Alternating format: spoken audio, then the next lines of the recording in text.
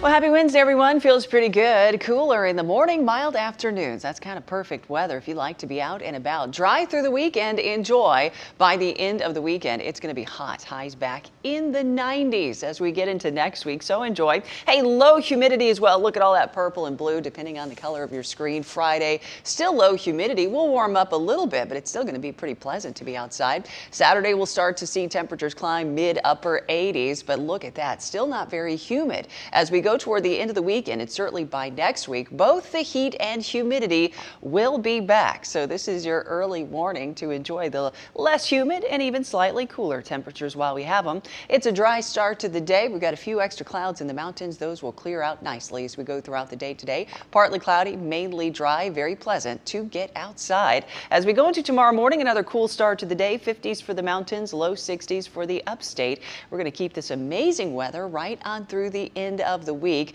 with just a degree or two change each day. Let's take a look. Here's Sunday. By late Sunday, notice our winds change direction. Here comes south winds. You know what that means. Within a day or so, you really start to feel some of that humidity come back. We've got some of that moisture coming in from the oceans, and that becomes the air that you wear. It will eventually, though, bring back rain chances as we do get a little further into next week.